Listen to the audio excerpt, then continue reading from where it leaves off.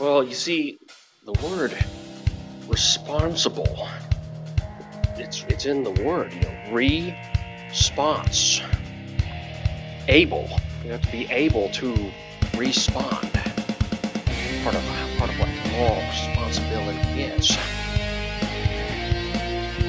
Well, but it's the nature of the procession. If you proceed from the source that is a father, then you must be a son and an only son. It's the nature of a procession. Have you ever heard the word procession? Have you paid heed to the prefix pro in the word procession? This is gonna be stuff like that. Like But just to go even further beyond. Does it even like vital song?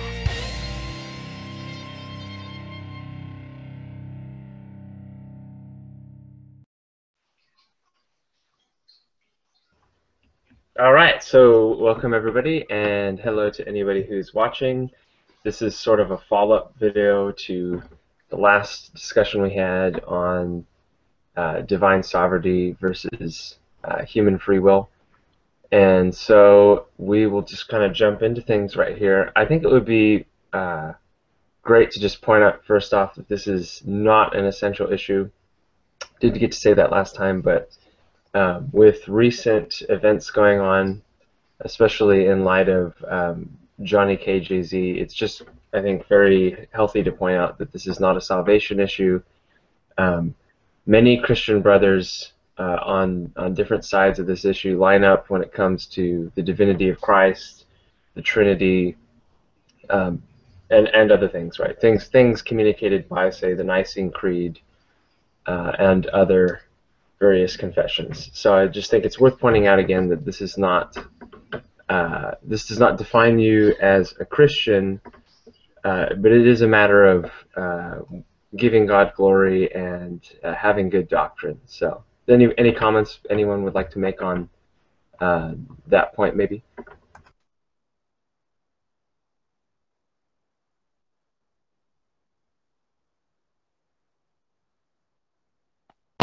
Yeah, I'd second that. Yeah, I would agree. Cool. Okay. With that being said, it might be useful to define our position. So last time we got to talk a little bit about Aaron and Beetleman are idealistic monists, and I believe you guys take a libertarian freedom position. Max communicated that he is a Frankfurtian compatibilist. For the record, I would hold to a compatibilist or concurrentist view. I believe that me and Charlie are in a traditional Calvinistic camp. So that's is that, am I accurate there, Charlie? Yeah, that's accurate. Cool. So let's maybe just go down the line and sort of give what we believe, what we take to be the idea of divine sovereignty and human freedom that we hold to. That way that when we get into this discussion and we're making arguments, there won't be straw manning going on. The last time, and I'll jump the gun here and ask a question, because there was sort of a conversation going on last time, but we had to cut it short. So I will ask Aaron and Beetleman, whoever wants to go first. When we were discussing last time about metaphysics, it had come up that both of your views could think of the world as per an analogy of a grand MMORPG or a grand simulation, similar to the Matrix, for example, where everyone is sort of plugged in or has their minds connected to this simulation. God is running the simulator, as it were. The events that are going on take place in his mind. He controls and decides whether or not things are going to happen within the simulation. But what he does not have control over, what he does not determine, are the choices of the minds connected to that simulator. He can decide whether or not he wants to accept the choices of the minds that are connected to that simulator, the minds that he's created, but he does not choose what they choose. He does not determine what choices they wish to do within that simulation. I think that's pretty fair. Yeah, I would say that that's fair. With one small little addition, I would say for my own personal opinion, he doesn't have direct control necessarily, but he could if he wanted to, and he may in some Right. instances. But there is no necessary connection between that. He doesn't always or have to have control. Neither does he never have direct control, nor could never have direct control. But that's all I'd add. Yeah. Okay, so God has the power to step in and control human freedom, but he doesn't necessarily do it. He doesn't do it all the time. Human choices act on their own. To quote Cody, who is not here, the buck sort of stops with the decision maker. Right. In regards to a personal agent's choices, if they're truly libertarian, I'll go with that, yeah. Okay, cool. Could I ask Excellent. Oh, I was just going to ask a clarifying question. I think maybe I asked this already last time, but maybe in case people didn't get to the other video, if you guys, Beetle and Aaron, could give just a really concise explanation of what you guys mean by libertarian, and maybe the length and depth of the freedom which you guys are talking about.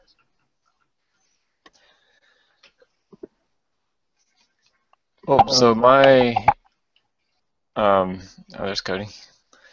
So my view on libertarianism is very minimalist, and so all that needs to be there is the ability to have chosen otherwise, or some non-determined sort of the chain of causation from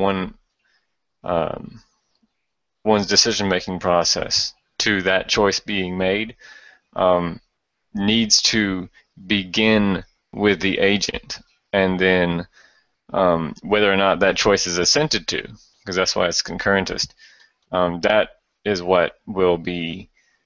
That's what would determine whether or not the event actually takes place. But the choice itself rests in the agent's decision-making process. So the causal chain starts with the agent, and it's possible that you could have chosen otherwise. Cool, thanks, Beetle. You want to jump in? Yeah, could you say your question again one more time so I just make sure I get it right? So I'm just asking, just for a concise explanation of what you guys mean when you say libertarian free will, and because we're obviously going to be getting into its relationship to, say, like God's decree, and we've already started throwing around phrases like God isn't directly necessarily in control of human choices and these sorts of things. So I'm just asking for just a brief description before we get underway, so we can all know the positions of you guys, and for anybody watching, of what you mean by your libertarian free will or the free choice and its relationship to God, and Yeah. I would agree with Aaron, I think, probably completely. I take a very minimalistic view on libertarian free will. I think that all that is necessary for a libertarian action or choice to happen is for the state of affairs to be such that you cannot account for the agent's choice causally by solely referring to causes outside of the agent that we're talking about. That's what I would say is all that's necessary for my form of libertarian freedom, that you can't You can't say, here is cause 1 through X or whatever. And these, when all put together in this way, 100% account for Agent Beetleman's or Agent Aaron's or whatever's choice. So completely independent, free from influence, is that kind of what you're saying? No, not free from influence, free from total causality. There has to be at least some aspect of the agent that choice cannot be accounted for merely by the preceding causes outside of the agent. Could I ask a question about that? Yeah. So can preceding causes within the ontology of the agent account for the choice made? What do you mean within the agent? Like their deliberation process? Sure. So their deliberation process, their psychology, their neurology, their biology, their spirit, you know, the heart of the man, things like this. As long as it's not 100% accounted for, I'd say. Okay, so I guess it depends on what you mean by the agent.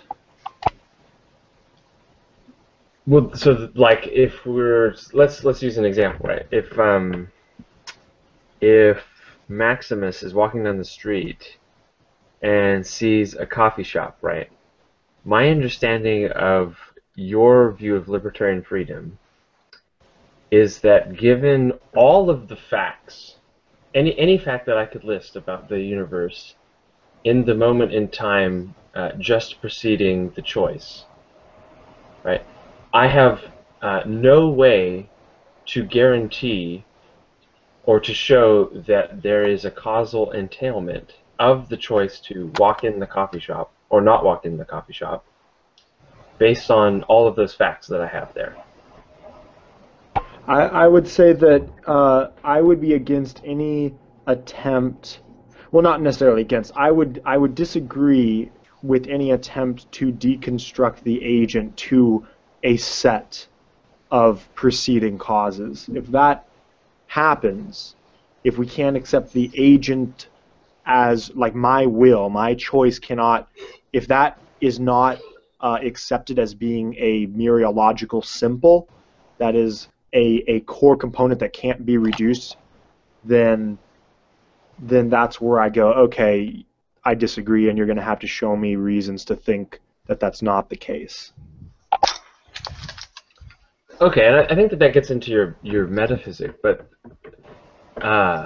okay, without being polemic, right? Without using language that already argues for your point of view, isn't it something that we can agree on that your point of view would say, given all the prior factors behind a choice, right? If I say, oh, Johnny chose to eat sherbet ice cream because he likes sherbet ice cream, right? Or Johnny chose to pay his bills today because if he doesn't pay them today, he'll get in trouble, right? If I list these motives and reasons, even if I could list all of the facts prior to the choice, it would not entail the choice, right? That's the key thing about libertarianism is the agent in the choice event is completely free to exercise, to do the thing in question or to not do the thing in question without being caused or entailed to do so by prior facts. Yeah, I would agree. So I could say that given a set of circumstances in which you could say Jimmy chose chocolate ice cream because that's his favorite kind of ice cream, or that was the only kind available, or whatever. Given that scenario, there's no guarantee that knowing everything about your psychology and your desires and your everything like that, and given everything about the circumstances you find yourself in that state of affairs, that's still not enough to guarantee the action of you choosing. the chocolate ice cream. Under my view. Okay, Charlie, does that help answer the question? Yeah. I just wanted to again just have the dudes lay out kind of like their fundamental views of what they mean, just in case anybody jumps in at any time or goes back to listen to it. So, yeah, thanks, man. And Cody, if I recall, you're kind of in the same camp. If you want to jump in on that too, if you didn't hear the question, let me know and I'll restate it. No, I heard enough. I guess there's not really much I can add to that. So. Yeah. On my view, the something like a reason or a preference or some kind of inclination to do something, like for example, favoring chocolate over vanilla ice cream or something like that. These things serve. They have a use in explaining an action that is undertaken from an agent, but they're not to be mistaken for causes of an agent's action. The causation stems straight from the agent and only from the agent. So it may be useful to talk about external things, which I would consider that kind of thing internal to the agent's deliberation process. But all these things are within the process of an agent's causation and not things that would determine or cause an action. The causation starts straight from the agent, and that's, so it's only useful in explaining it, but not, causing it. Yeah, I agree with that. Okay, so welcome, Kara. I know that last time your mic wasn't working so well, but feel free to join in if you got a mic that works.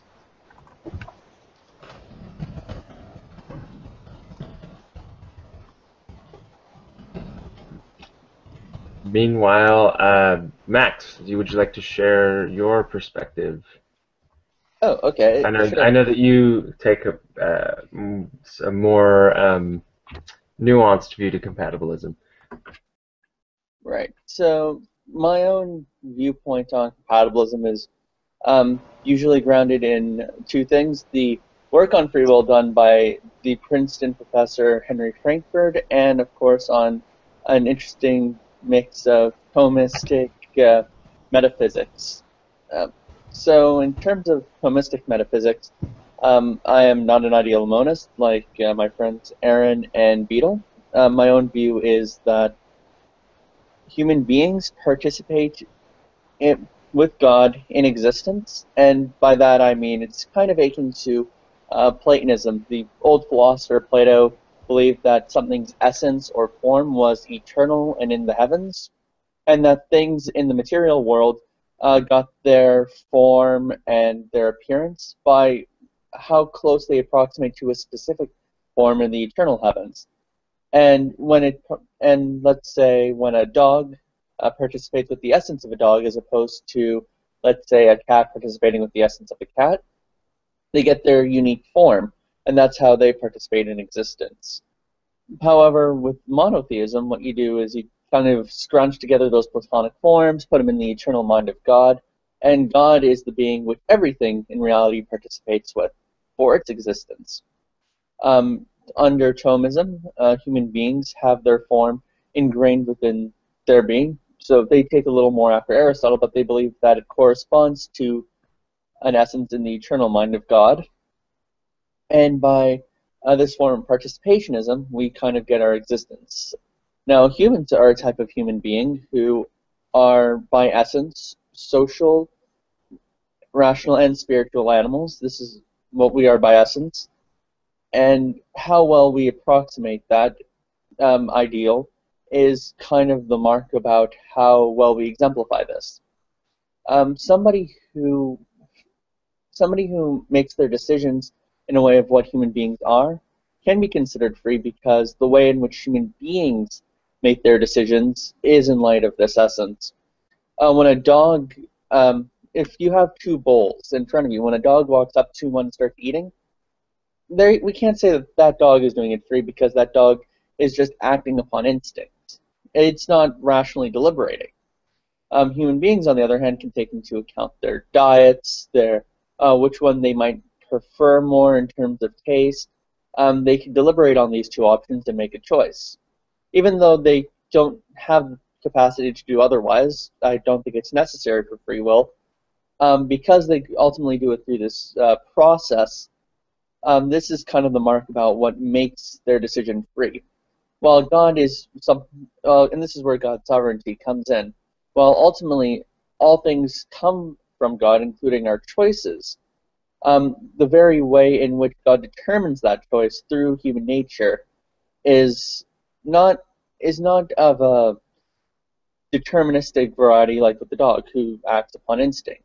When God decrees a certain option to come to fruition and man acts in accord with that, what's happening there, as far as I believe it, is God moves mankind's free will in that scenario, and mankind, using those faculties, partakes within the food he rationally chooses. And when that state of affairs is actualized, that man can be said to be doing that of his own free will. So that's generally how I merge all these together.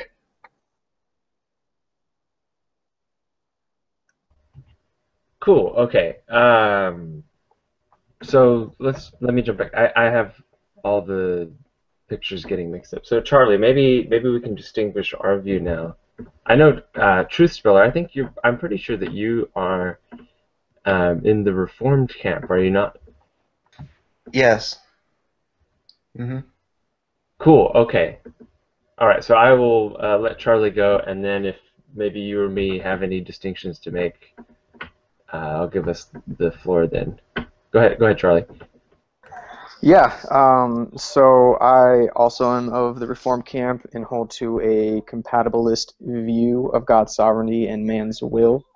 I definitely would say that I work from, a view that I get from Ephesians 1:11, where it talks about, in Him we have obtained an inheritance, having been predestined according to the purpose of Him who works all things according to the counsel of His will, or like we read in Daniel 4, when Nebuchadnezzar, says all the inhabitants of the earth are counted as nothing, and he does according to the will among the hosts of heaven and among the inhabitants of the earth, and none can stay his hand or say to him, "What have you done?"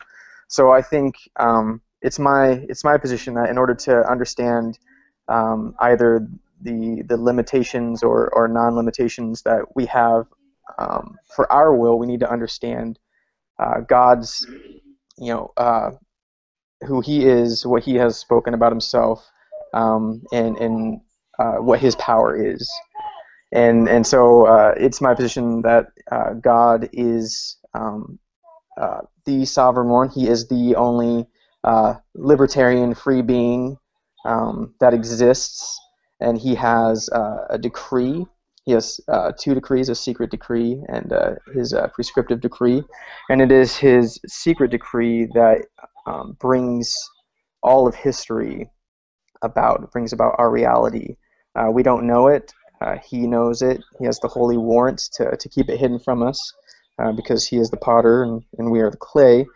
But in regards to man's will, I also, hold to those verses that we read where it talks about man being a slave to sin, that our will is bound up in the condition of our hearts, that we do freely choose, but the choosing is dependent upon whether our heart has been regenerated or not. And so if it hasn't been, we will freely choose everything that we do so will be against God, will be for ourselves. It will not be pleasing to God because Paul talks about those who are in the flesh.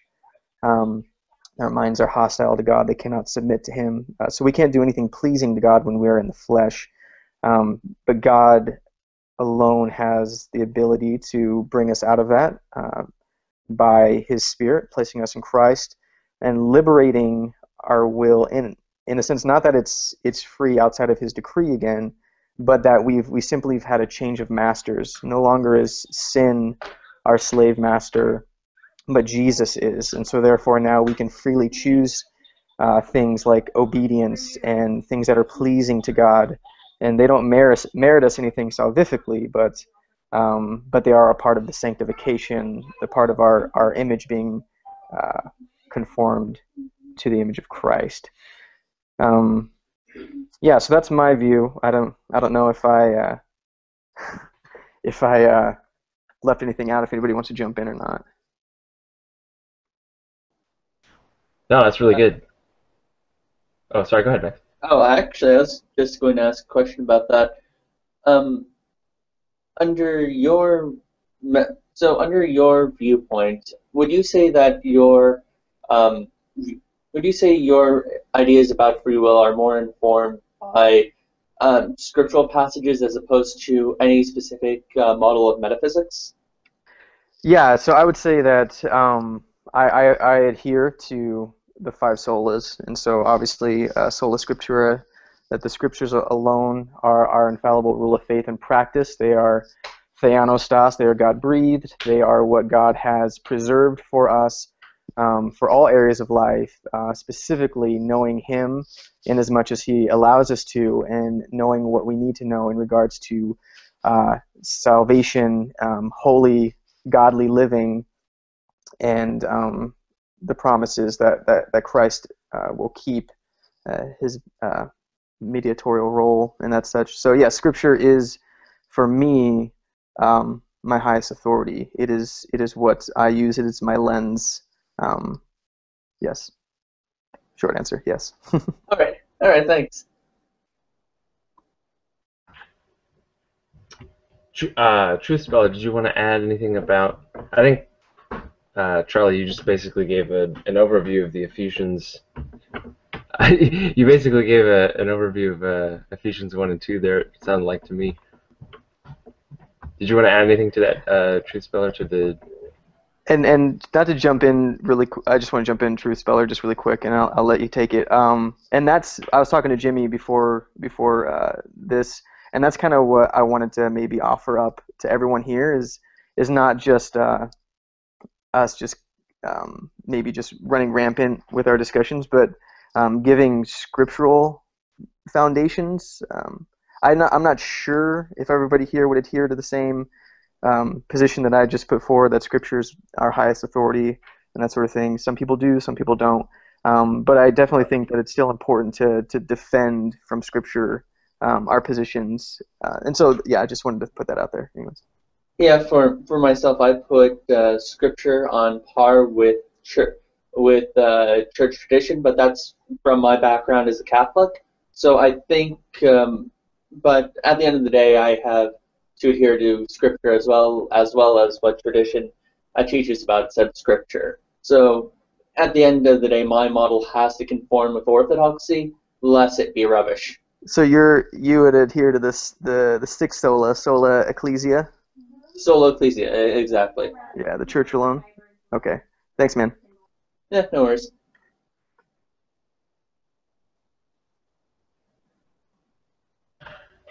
Cool. Okay. So I was gonna let you go first, Truth Speller, because I know I wanted to make a comment, but did you want to say anything? Yeah, just my 2 cents. It's hard to follow Charlie and Max because they really did a good job. I think I agree pretty much with both of them. Scripture is my main source for understanding predestination, but it is funny how logically or philosophically those understandings seem to line up when you think about them. If outcome is determined by effects of design, then ultimately the designer seems like he would be responsible for the outcome. And he created things in such a way that, you know, everything has its own weakness and strengths and abilities, everything in nature, everything with people, that he could have tweaked anything to any billions of different combinations in the way they are, but he allowed them to be made the way things are, and I believe that's, you know, for a purpose ultimately that he's planned. And yeah, my main thing is about predestination is just taught from the very beginning of the Bible, it seems, to the very end of it, and it just seems to be undeniable. That's the one only reason I believe in it, is God has given me the faith, to believe in Him and His Word, and I use that to sort of renew my mind from what I would naturally think, which is human free will. When I first became a believer, that's what I believed, and if you ask most people that don't even believe, that's what they believe. So I guess that would probably sum up my position. But great words, guys. Good listening to you. Cool. All right. So I guess I will just short preamble to my comment. Yeah, I guess I will point out that in this video, it's hoped that we can come up with some kind of biblical constructing of these positions, that they're not just sitting out there floating on air, but that there's actually a reason for a Christian believer to think that these things are true according to the revelation in God's Word. I guess the comment that I was going to make is with respect to human freedom and divine sovereignty, just to give you kind of definitions. I'll use a passage here. It's from Proverbs 21:1. It reads, "The king's heart is a stream of water in the hand of the Lord. He turns it wherever He will." Right, and so the idea of the Calvinist idea of human freedom, I think, is best communicated by Jonathan Edwards, and I think you can find it throughout Scripture, and it is that humans are free insofar as they do what they desire. Whatever is in the heart of a man to do, that's what he will do. That's what he will choose. But it is God who gives a person his heart. And so, as Charlie was saying, we're all born into this world sinful, disobedient, children of Adam, right? And the issue of freedom is really not to be free. At least I would argue, according to Scripture, is the freedom that is key is not the ability to do otherwise, but rather the ability to do good. And so the freedom that you get talked about, especially in the New Testament and in books like the redemption story in Exodus, is this freedom from a slavery to an evil god, right? To the prince of the powers of the air, as it is put in Paul's epistles. Anyways, so I think that on the one hand, God sovereignly decrees everything that occurs. I'm a classic Calvinist. Nothing comes to pass unless God first ordains it. At the same time, human beings are free, and that doesn't mean that they have the ability to do otherwise. It simply means they have the ability to accomplish their heart's greatest desire. And since our desires are inherently evil without Jesus, we need Jesus to free us from our evil desires. We will always be doing wrong until He is our Savior.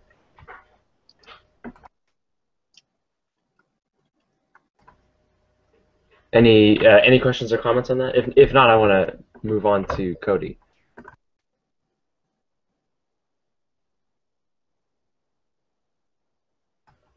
All right, cool. So, Cody, I think you've had to tell us this a couple times now, but maybe you can give us a quick rundown of the Molinist position again, especially because.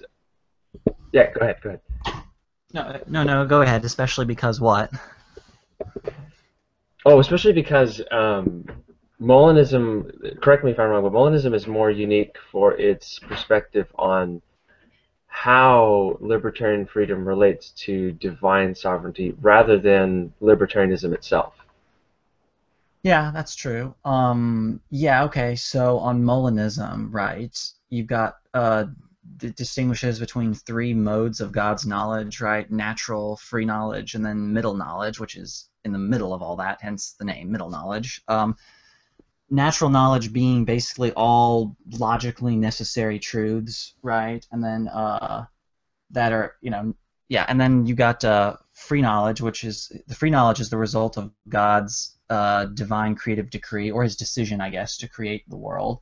Then in the middle of that, you have middle knowledge, which are certain contingent truths which would mostly comprise of things like counterfactuals of creaturely freedom. So, yeah, basically any counterfactual statement about a libertarian free creature. And so God, with his middle knowledge, since he knows this logically prior to his divine creative decree, basically orders the world around his using his middle knowledge, right? So example of how this could work, right, is take the story in Genesis 50, right, of Joseph's brothers being sold. Joseph being sold into slavery by his brothers, right, and then he ends up, doing all this good stuff in the end, and then, he says to his brothers, like, fear not, you meant it for evil, but God meant it for good. So a Molinist perspective on this would basically say that God basically, so he placed Joseph and placed his brothers in that situation knowing that they would freely sell Joseph into slavery, and that, all this subsequent stuff would eventually happen. And so it happens all because of God's sovereign creative decree, right? But nevertheless, everyone involved was still free in a libertarian sense. So that's, in this way, right, I think we can offer a coherent account of how we could reconcile divine sovereignty with human free will. So that's a short answer to the question.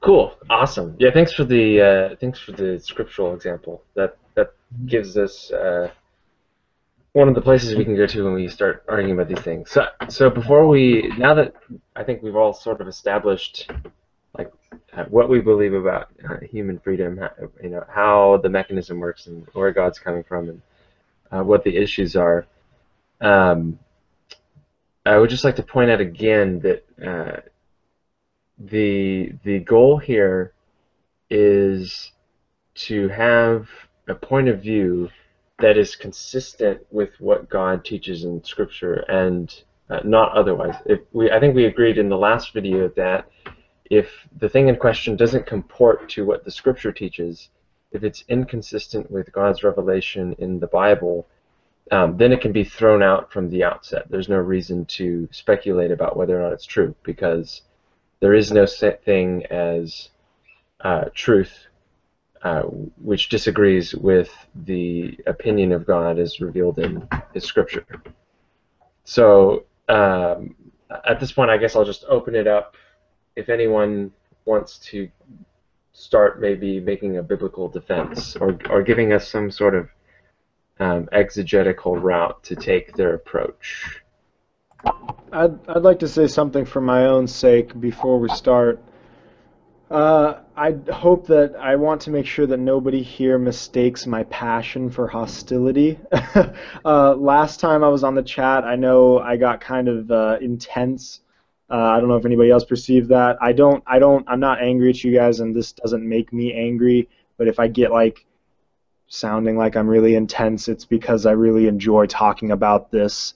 I'm attacking the argument and the position, not the person. Just wanted to cover my bases there before we started. So pretty much leave mamas out of it then, right? Preferably, yeah. Yeah, okay. I think we can all agree to that. So could I perhaps start with my own biblical defense of my position? At least one that sides more, I believe, to the compatibilist side than it does to the libertarian side. Oh yes, my Augustinian roots determined me to favor you. Go ahead. No, I'm just kidding. All right. In St. Anselm's Dialogues, he has a student ask him on the fall of the angels about 1 Corinthians, which is kind of interesting. He says, "For what does man have that God has not given him?" I don't know the specific verse offhand, but it seems like a pretty interesting one. Now, if that is the case, we have nothing to which God has not given us. Does not our salvation also fall from that as being that one thing? I mean, salvation is given to us by grace. Yes, I think even Arminians would say that there's a prevenient grace that enables us to either choose or not choose to accept Christ for the sake of salvation. But ultimately there's going to be some kind of difference between why somebody decides to choose salvation and why someone doesn't. It seems that ultimately it will reduce to God granting it. And if that is the case, one cannot do what otherwise God grants up to you, because no one receives anything but what they get from God, then wouldn't a kind of compatibilism follow there?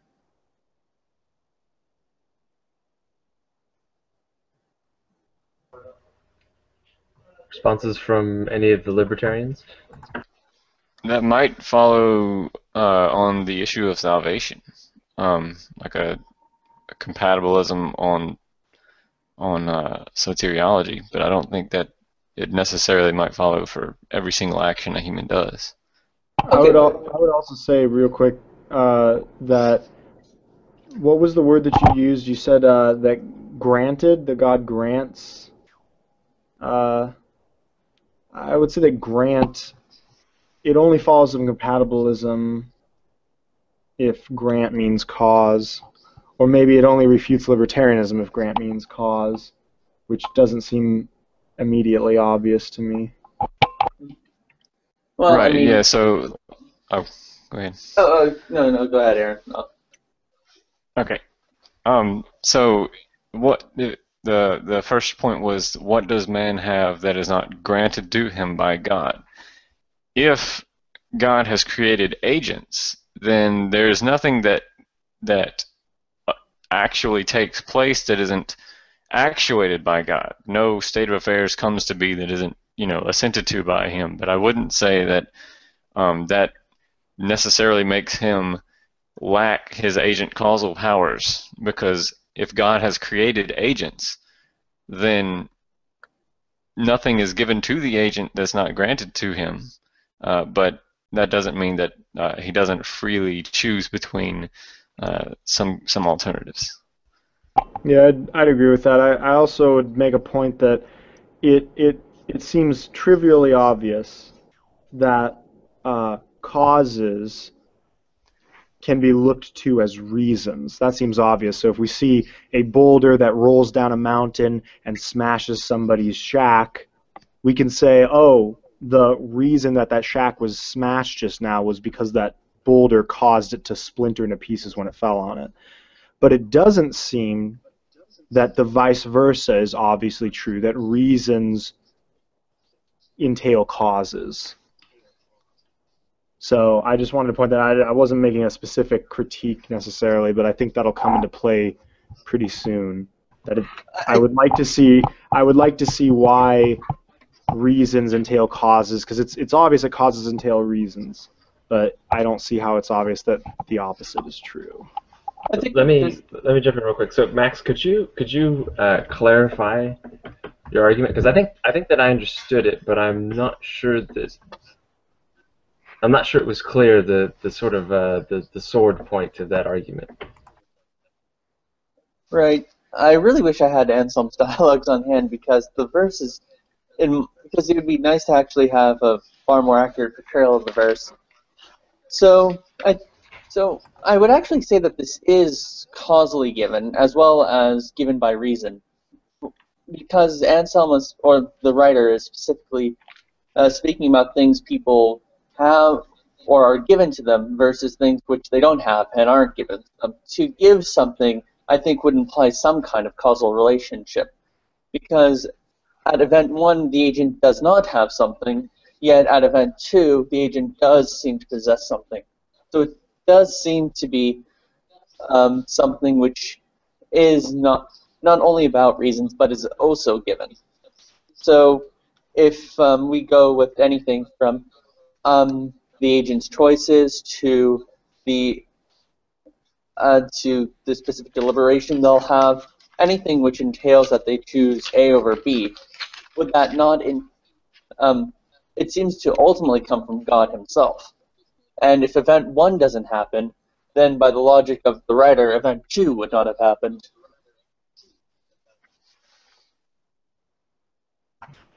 Okay, so this is 1 Corinthians 4:7. Is it okay if I read a little bit around the passage to give us some context?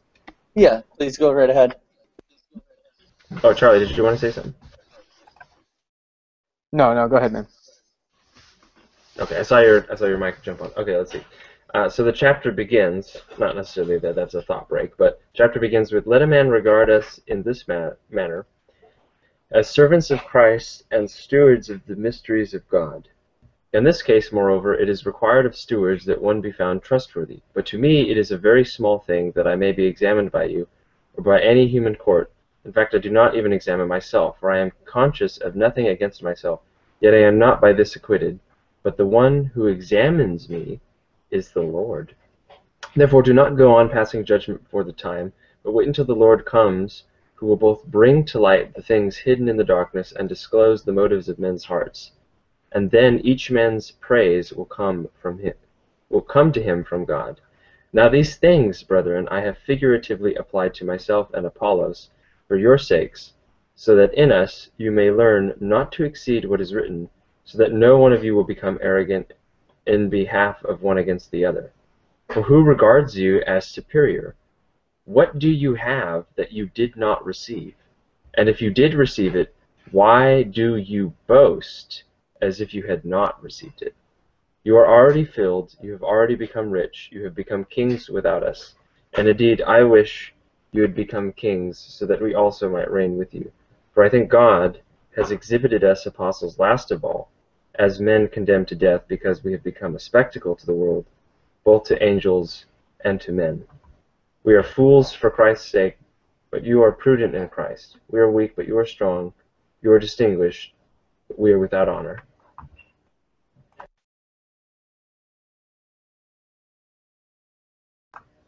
So, like, let me see if I understand this, right? So, Max, your argument seems to be that in verse 7, where Paul says, "What do you have that you did not receive? And if you did receive it, why do you boast as if you had not received it?"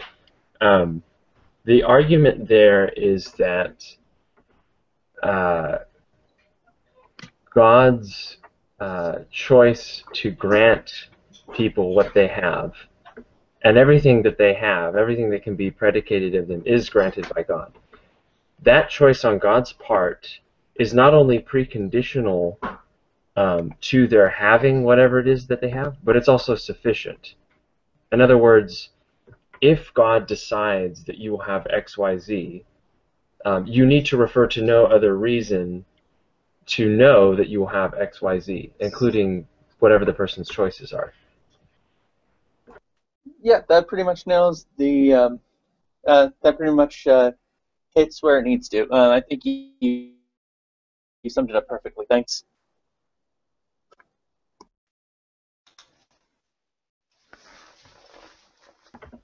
Okay. So how would a libertarian? I mean, Okay. surely there's there's a response. Yes. So from what I gather from the passage, and I was reading it along in KJV, so just excuse if any context I may have missed. Yeah. So from what I gather from the context of this, in verse 8, he says, "Now ye are full, now ye are rich, ye have reigned as kings without us, and I would to God ye did reign, that we might also reign with you." And so what it seems to be there in his asking, what do you have that you didn't receive? He's talking about accomplishments, material wealth, social status, and things like that. So, for who maketh thee to differ from one another? What hast thou that thou didst not receive? Now, if you did receive it, why do you boast? As if the things that end up occurring to us are not of ourselves. And I don't think any libertarian is saying that we choose to be rich, or we choose to be smart, we choose to have accomplishments that are solely derived from our own choices as agents, as if we have power over the way things end up in the world. And so I don't think any libertarian would make any statement that would contradict what I see from the context of this passage. All right, but in terms of the context of the passage, if even one was to say that their own choices were fully up to them, that they could have chosen otherwise, as opposed to granting what they have from God as opposed to from themselves, then I think someone like Apollos could fully well respond by saying, well, Paul, a lot of these material things I did not have, but by my own choice I was able to maintain them, and I was able to take care of the sheep. And like, you could always provide reasons to be puffed up, even if they reduce down to simple choices one makes. Whereas if it was to be far more encompassing for everything that one has, including one's choice, then there would seem to be absolutely no room to boast. Go ahead. So Anselm says on the specific passage after it's given by his student, no creature has anything from itself, for if a thing does not have itself from itself, how can it have anything from itself? In short, since there are only two sorts of things, the creator and the created, whatever being has anything must be either God's being or created being. And the student responds by saying that it's clear, and the teacher, Anselm, responds by saying, but neither the creator nor what he has created can have their being from any source other than God himself. So if it is far more encompassing, as Anselm says, to all of that, it seems to mark the passage as being far more understandable. You have absolutely no room, but if one was to say their own choices at least came from themselves, then there would have to be something in existence that does not come from, causally speaking, the Lord God, ultimately. Okay, that's actually a good response. I think that for me, I'm sitting here thinking that if I'm going to boast about something as if I've accomplished something, but everything that I accomplish is through tools that were given to me. If I'm smart enough to be able to understand a smart choice from an irresponsible choice or a foolish choice, then I really haven't accomplished anything through myself. If I'm only taking advantage of opportunities that are put in front of me by virtue of the world that is actual, and I had no control over that whatsoever, my being born in these particular circumstances or things that have occurred to me, I can be the best decision maker or deliberator known to man, but that is not going to accomplish anything unless an opportunity is given to me and certain analytical tools are given to me as a human to take advantage of those things. So nothing that I have is actually of my own self. Everything is contingent on the way the world is and the circumstances I was born in. Okay, so but that would be my, yeah. All right, but if they do reduce to the tools that are given, and these tools are ultimately given by God, then it would seem that the way in which things go about ultimately come from God. And earlier, even both you and Beetle, I think, agreed on the point that you can't really narrow things down to anything outside of the agent. But these specific tools, portions of analytical thought, if they're all on an individual basis given by the creator, and that's kind of what provides the outcome, and then doesn't that really require a negation of your position, at least a very important aspect of it? That's actually a great point. So, like earlier, I think you brought up the fact that the nature of a human being is such that our choices are going to ultimately be formed based on the nature of what our own selves are, or our own nature. And so someone of a sinful nature is going to tend to make sinful choices. However, I don't see how having a certain nature is going to entail any particular or specific choice to be made. It only entails that a certain kind of tendency or a certain kind of choices will be available to that agent that would otherwise not be available. And so it doesn't it doesn't close and eliminate everything to one specific type of choice that could be made. It just limits a certain list of alternatives that will be available to that kind of agent. Aaron, would you agree that I actually, I'm pleased to kind of hear where you're going with this, in admitting that there's a limitation. I mean, if you acknowledge Right. that foundationally, let's say our hearts and the condition of them are what give rise to, say, the desires that we choose to follow or not follow, the condition of our hearts would be the limiting factor for those choices and those set of options or possibilities before us. Would you agree? I would agree with that. So like an unregenerate heart would only give rise to ungodly desires. And I don't just mean like incredibly depraved, like, you know, murdering, but just like all of your desires in their very root, because your heart is unregenerate, would be ungodly and unpleasing to God. Would you agree? Right. Yeah. We only have available to us what is granted to us. Right. Okay. Cool. I just wanted to clarify that. Mm.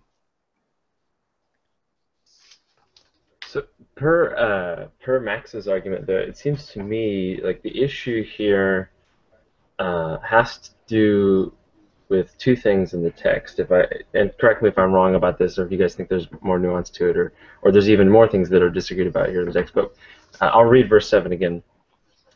This is 1 Corinthians 4, verse 7. For who regards you as superior? What do you have that you did not receive? And if you did receive it, why do you boast as if you had not received it? So I think the key thought there that Max is picking up on and is just kind of relating that to a biblical worldview in general is just the idea, what do you have that you did not receive, right? Anything that you can point to was given to you by God. The key issue there, from my perspective, is what is meant by everything, and whether or not the choice that God makes to give someone something is sufficient to establish that they have it, right? Is that a sufficient cause of that person's having been or being bequeathed with whatever it is they're being given, right? From the perspective of the text, it seems to me there's no question as to the latter, right? Paul doesn't say, what do you have that you did not receive and accept?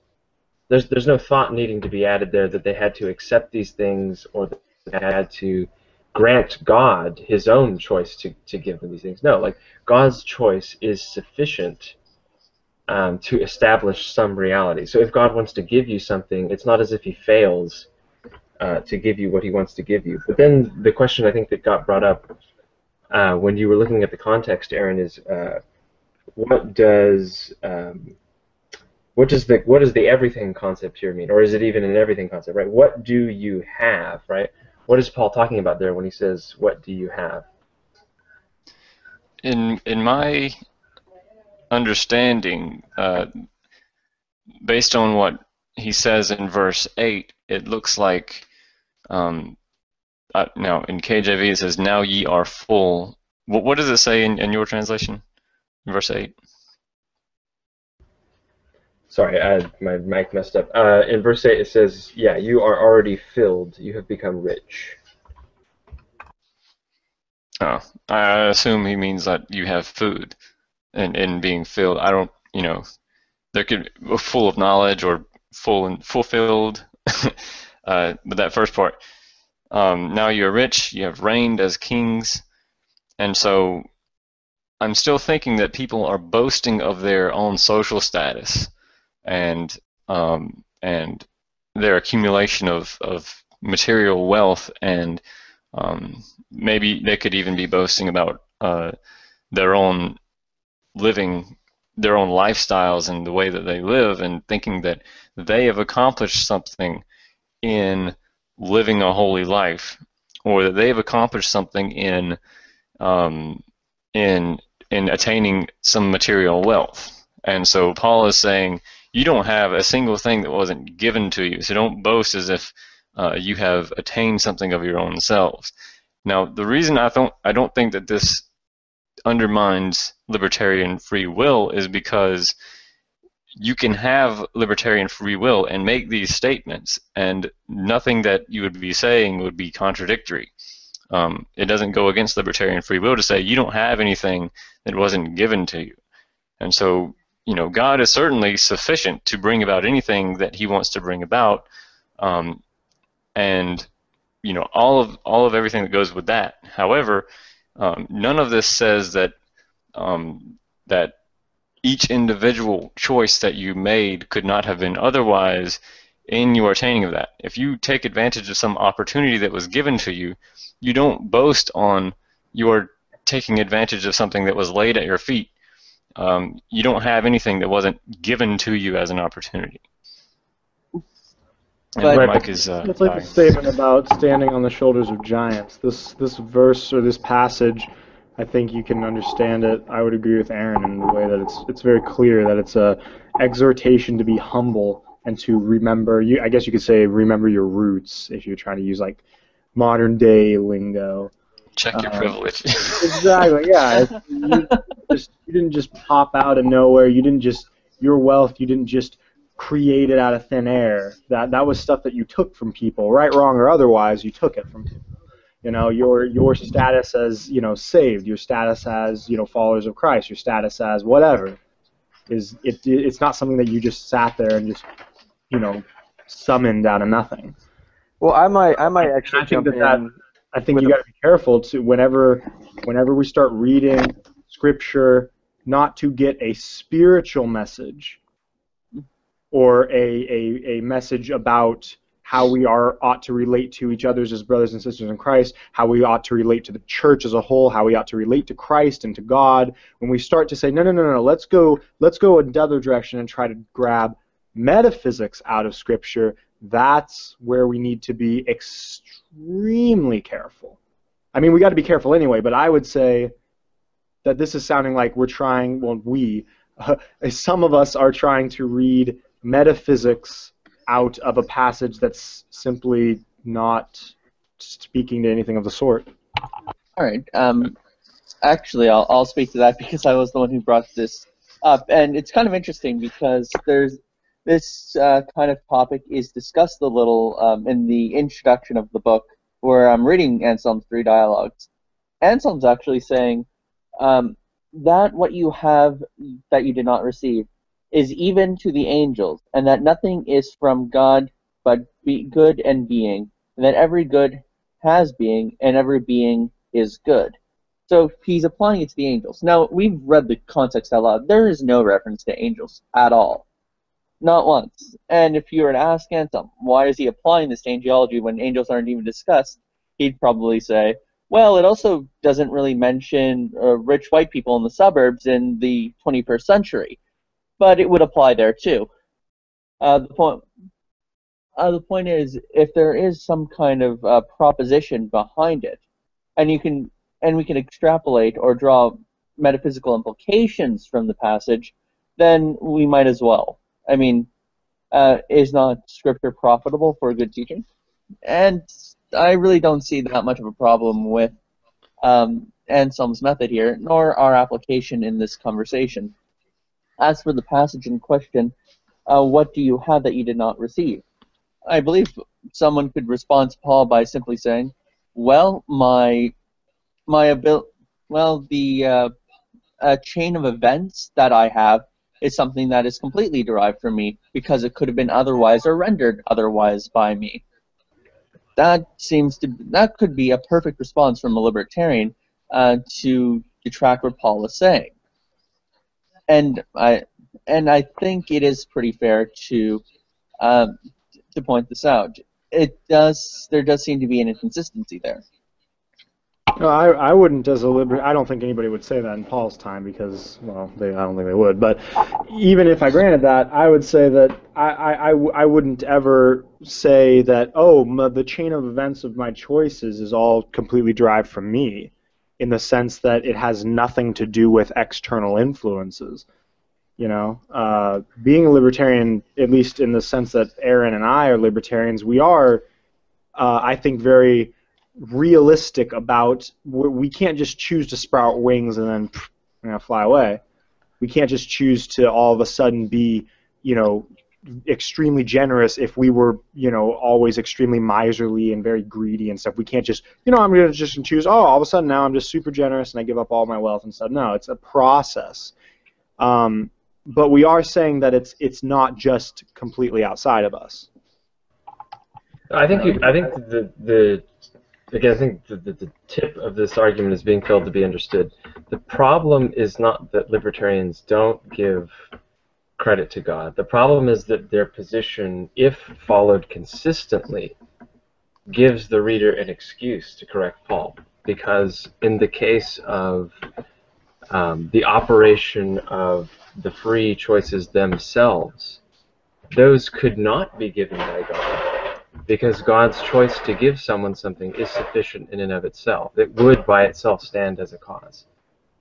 Right. So my personal response to that would be that it is not boast-worthy to use analytical tools that were given to you, to take opportunities that were laid at your feet, that were made readily apparent to you by something external to yourself. Nothing that actually happens to you, nothing that you have is ever of yourself. Nothing that, if God hadn't given this opportunity to you, there is nothing in free will that just allows you to have anything at all unless that opportunity is presented to you. And then you choose from any list of opportunities, and even your nature, in your own personal nature, your personality, that can have can be in a sense determined by God. But your choices, if God has created agents,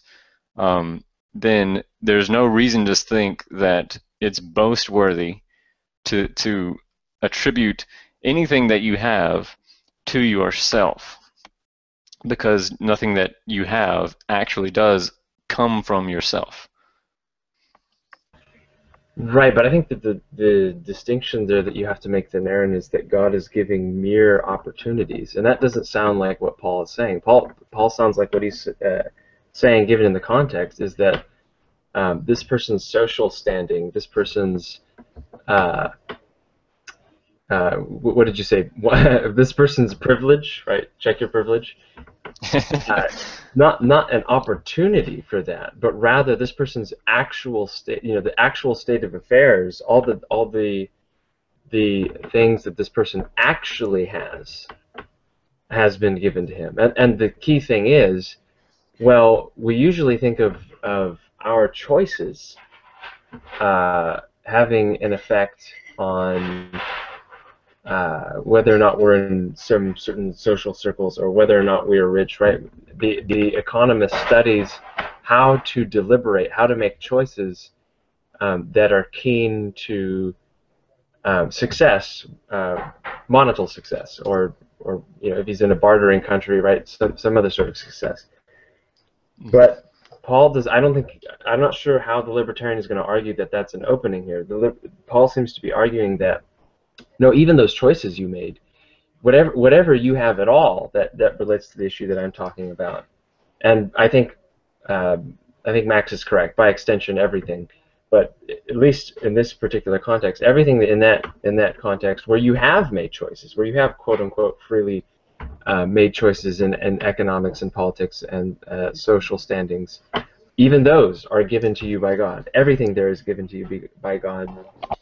And the key thing there is, on libertarianism, if the person can choose to do otherwise, meaning they could choose not to have the successes that they have, they could choose not to be in the social standings that they have, then what you're essentially saying is it's possible for God to fail to give someone something that he chooses to give them.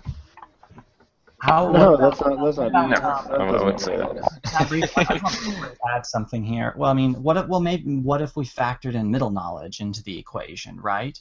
Because if we factor middle knowledge in, right, God, set up at everything, put those opportunities for you, knowing that you would take them, right? So in that sense, right, God is still sovereign in giving you all these things, right? Because He has such control and such knowledge of everything that even in those cases where you freely made the choice, God only put the opportunities there in the first place because He knew you would freely make the choice that could have gotten you those specific things. So, just want to throw that out there.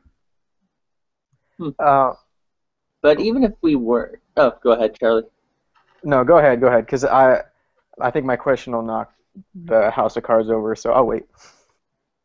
Oh, all right. I mean, even factoring in middle knowledge, if God, through the use of middle knowledge, foreknows what you will do, then by that extent, through His foreknowledge, that is what you ought to do. That necessarily follows that you will do. So at that point, would we have no ability to do otherwise? Remember now, middle knowledge is not necessarily what you will do, but what you would do. Because remember, God logically knows all these logically prior to His divine creative decree, right? So that yes, because you have libertarian free will, you could have chosen to do otherwise. God just knew that you wouldn't choose otherwise. All right, I have a clarifying question for you, Cody. Sure. With speaking about middle knowledge. Mm-hmm. Where does the information come from concerning what you would do in all situations? So what is the source from which God's middle knowledge is drawing on? Like where do the characteristics come from that make up me concerning my choices in situation A, B, and C, and God knowing all of those? Like if God knows Charlie will choose B with these certain factors in these, in the situation, where is God getting my characteristic and what makes me me and the information? Where does that come from? You mean where does the truth claim of where does the truth claim about a counterfactual free will come from? Where do counterfactuals of creaturely freedom, where are they grounded? How is God informed about them? Where are they grounded? They're simply grounded in the fact of the counterfactual, right? Okay. But go ahead, Jimmy. You might be able to articulate that a little better. Right. So that's what you just said, Cody, is exactly what Charlie's asking you. How does God but if we're gonna know about that? What is His informant on that information? The whole question, though, has to assume some kind of particular view of truth-maker theory, right? That needs to be articulated. Like, why think that counterfactuals have to have some thing out there that has to quote unquote ground them in the first place? So, but we're talking about God is withholding this knowledge in His head, right? And so He's the one that I guess that Aaron would say would assent to the choice that I make, right? Given the opportunity or given the circumstances that I get to choose one freely. But what I'm saying is, where does the information come from that says Charlie will choose A instead of B and C in this situation? I'd also like to add, would you consider yourself, Cody, a correspondence theorist? I mean, I could imagine you making a similar argument if you were perhaps a coherentist. And theistic coherentism, coherentism is viable in my opinion, at least. But could you kind of outline your position there? Do you mean coherentism, like the epistemology of coherentism, or? It's the notion. Yeah, it's the notion that the correspondence theory of truth doesn't necessarily entail that you have to have some sort of truth maker out there for counterfactuals. That's something that's sort of added later by certain Australian philosophers, as William Lane Craig points out. But I just don't see anything in the correspondence theory of truth as such that requires there to be these objects or these things out there to ground counterfactuals in the way that I assume that you're asking. Maybe let me flesh this out a little bit, Cody, and maybe this will kind of like. All right, so what I would ask is, Okay, does God have a purpose in creation? What is God trying to accomplish in choosing which world to actualize? Well, lots of things, I guess. What's the primary? I know a good chunk. That's a tough question. Yeah, I know a Is part there- of is there that. a I'm sure a goal? part of that is to, salvation, save people or something. I don't know. I mean, it is kind of a complicated question since there's a lot of stuff, intentions. I'm sure he has. Okay. I want to insert really quick then. That would probably be another area where we might be like fundamentally, maybe just on, not on different islands, but maybe on different beaches. But we would probably affirm that God's primary purpose in creation is His glorification, is the glorification of Himself. All things are, through Him, to Him, for Him, and so.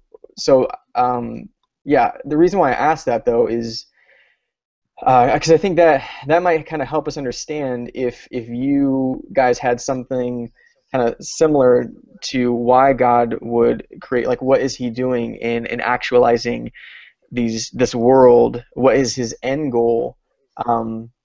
Because that might, I don't know, that just might kind of help us ask a better question in grounding, like where this information come from. Because if He has a goal, like if you guys were to say, like, if you took the same position that God is ultimately, He created in order to glorify Himself, in order to make Himself known, in order to reveal His attributes clearly in whatever way that He freely chose to, then there would be things that God would freely choose to do or decree or order that would bring about history in such a way that would make His characteristics meaningful, that would make the crucifixion meaningful, right?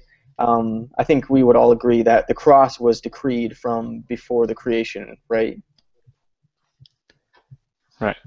Right. Okay. So in order for the cross to have meaning in history, there are so many things that have to happen that in order for that to mean something. Even before Israel in Egypt, like the fall has to happen in order for there to be this need for God to enter into history in order to display Himself in that way, to give the cross meaning. And so I guess why I'm asking that is asking you guys if God has a purpose, what is He trying to accomplish in actualizing these worlds? Because if He's trying to actualize one, if God is trying to, and I think William Lane Craig would say this. I don't know if you guys would get in the boat with him, but that God is trying to actualize the world where the most people are saved. Do you guys agree with that? Like that's His primary. Most people are saved. I I really don't know, actually. Yeah, I would never make a claim to know something like that. Yeah, I can't say for certain. Not currently. So I think this kind of touches on another issue. Do you guys are you guys not of the position then that Scripture kind of speaks to this? Scripture is not clear about this. Well, I mean, I've leaned to the position because of things like, how I think God talking about God desires everyone to save. So that's why I have kind of leaned. I probably would put myself in the boat that God, tries to save the most feasible number of people or something like that. I would say that position has Right. some initial plausibility, but I wouldn't say that that's necessarily. I'm not staunchly committed to that, I guess, but I mean. So you guys